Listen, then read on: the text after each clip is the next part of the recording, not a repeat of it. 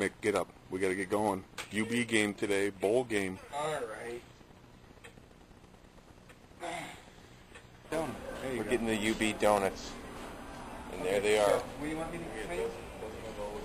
Official UB donuts. Made with real buffalo. Yeah, strawberry. What about Chris, what do you think about the donuts? You know what I'm thinking, Mick, is I think we probably shouldn't even eat them. We should probably hold on to them, you know, keep them as a souvenir. They might be worth something someday. Yeah, you know, it's like UB's first bowl game. What do you think, John? Keep them as souvenirs, John. Yeah, okay, yeah, that's a good idea.